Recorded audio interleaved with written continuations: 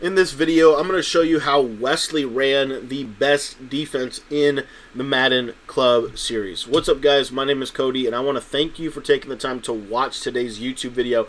Now, if you're brand new to the channel and you don't know what I do, basically what I do on YouTube is I break down Madden 21 tips and tricks, right? Every single day, we break down videos that are designed to help you become a better Madden player, both on the offensive side of the ball and on the defensive side of the ball. So I'm actually really jacked up and excited to share this video with you, and the reason why I'm so excited is because Wesley ran this defense very well. One of the things that people don't realize about Wesley, as you see he gets the interception here, is he is a phenomenal defensive player. He might even be better on defense than he actually is on offense, in my opinion, just from watching him play, his adjustments, and his ability to make you turn the ball over. So we're going to jump over here to practice mode, and I'm going to share with you some of the concepts that he was utilizing on the defensive side of the ball. You can, if you want to get the full defense that Wesley was running, it's actually very similar to my 335 wide ebook, which you can get in the description of this video for just 15 bucks. Okay, so pretty good deal right now. That's just for 15 bucks. But anyways, I'm going to go ahead and run through this. So Drini was running the Seattle bunch, right? This was the formation that Drini was in pretty much the majority of the game, right? And so essentially what I wanted to break down with you here is how Wesley did such a good job. So first and foremost, if we go through our coaching adjustments, I want to kind of break down a few things.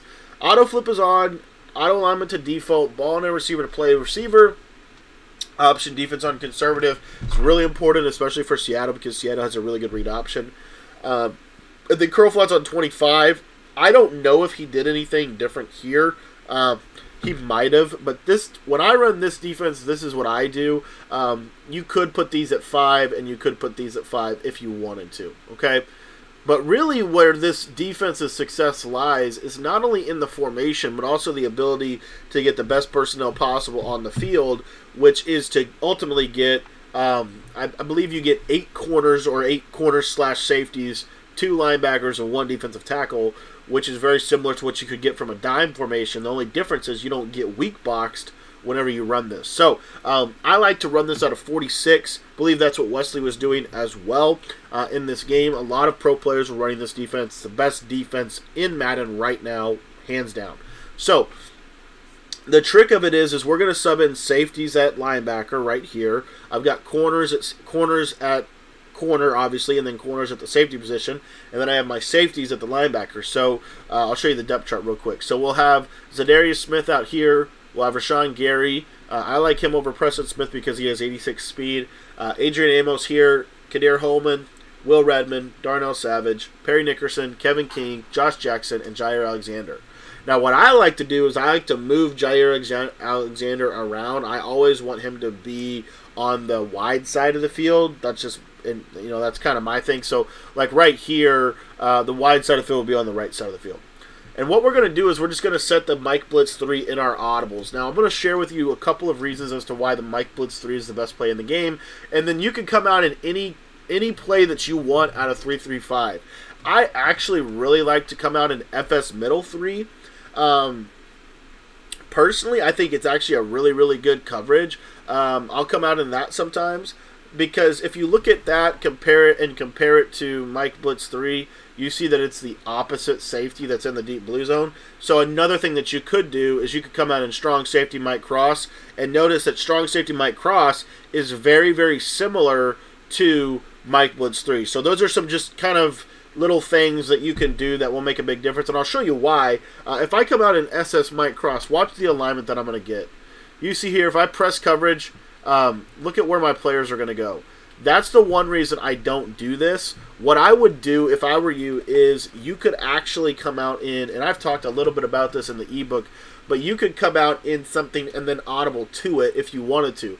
And people mistake all the time the importance of audibling around. So for example, if I come out in FS Middle 3 and I audible to SS Mike 3, watch the alignment that I'm going to get from my safeties. I actually think it's a really big deal. And we're going to jump into the 3-5 wide just a second. I just want to show this to you really quickly. So FS Middle 3, and I'm going to audible to Mike Cross. That's all I'm doing. And look right here. You see that I get this basic this basic look right here, right?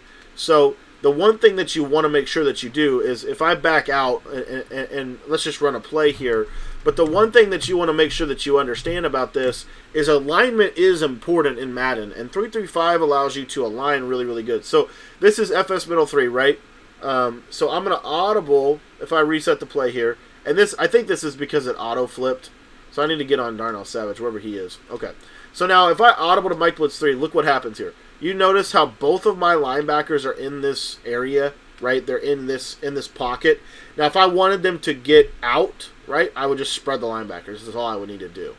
But that's just a little pro, kind of advanced tip. If I reset them, you see that they're stacked like this. This is kind of a little bit of a unique blitz that you can run from time to time. Just simply crash your line down, and I'll show you here. The pressure doesn't, it comes in right off the left edge. Obviously the running back blocked in that case, but I just wanted to show you that. It's just something simple, but it does a really good job against the run. Anyway, beyond that, what I want to share with you is I want to share with you why this is such a good defense, Mike Blitz 3. So we're going to come over to Mike Blitz 3. To get the linebackers to go where they want to go, I got to spread them because I did that adjustment. But essentially, we're going to spread our line, and then we can basically, what you'll notice about these seam flats is seam flats play a little bit differently than curl flats as far as how they defend certain routes. So when players run those deep corner routes and stuff, seam flats do a better job traditionally than curl flats do, right? Seam flats also do a better job against like snap throw streaks and things like that. So what that allows you to do is it allows you to basically go with a crossman type of look. So what I like to do personally is I actually really, really like to simply man up the tight end with the linebacker here and simply man up the running back. I think this defense right here is really, really hard for people to beat consistently. And in this scenario, I would actually like to shift the line left, but you don't have to do that. You can just leave them as is.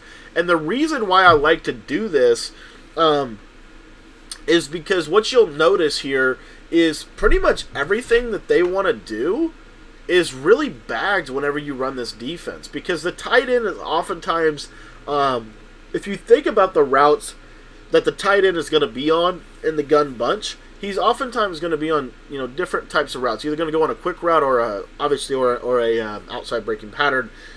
Typically, the tight end though is going to be on some type of route that is either is coverable by man coverage.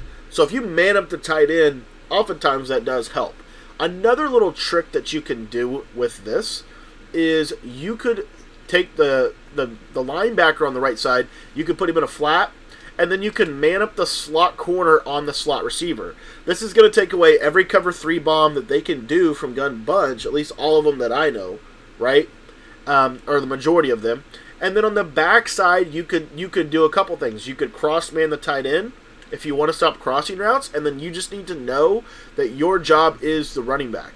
Another thing you could do is man him up on the running back there, if you wanted to do that as well. So this is how this coverage will look. But as you can see, you get really good block sheds from this formation, and it's really hard to get people open when you use some of these adjustments. The beauty of the 3-3-5 wide, and I think what's super important about it as it compares to other defenses in Madden, is the fact that you can cross-man people from it. You can cross-man linebackers all the way over the field. I think that's a huge deal. And so you never want to, dismiss the importance of cross-manning. Now, the cool part about this defense is also, let's say that you want to gas them up. Let's say you want to send some pressure. You'll see here that all I've got to do is spread my line and crash my line out, and I've got instant pressure at the quarterback. Now, what Wesley was running a lot as well, real quick, is he was running a lot of this Mike Blitz O. Basically, he was running, press coverage, essentially, with the one-step aheads. And this was very, very difficult for Drini to beat. Now, what I would actually recommend is potentially even doing some cross-manning of those safeties on those two players just to kind of help it a little bit. You'll notice that the man coverage still gets out there really, really well. It just helps with crossing routes and things like that. But anyways, guys, if you want to I could talk about this defense for hours, and I did do that in my defensive ebook. if you want to get this full defense, literally every pro player runs this defense. I did not know that when I first originally wrote this defense back in January, in the beginning of the month. But this is the best defense that you can get right now in Madden 21. Completely locks down every popular offense. You can stop the run, you can stop the pass, you can send pressure, you can play coverage, you can cross man. Everything that you want in one defensive ebook is available for you. We also show you how to stop strong close, trips tight end, and a lot of the other popular meta formations in Madden in the ebook. So thanks for watching this video. If you want to get the ebook, the link is in the description of this video. And we'll see you guys tonight at 10 o'clock for our nightly live stream right here on our YouTube channel.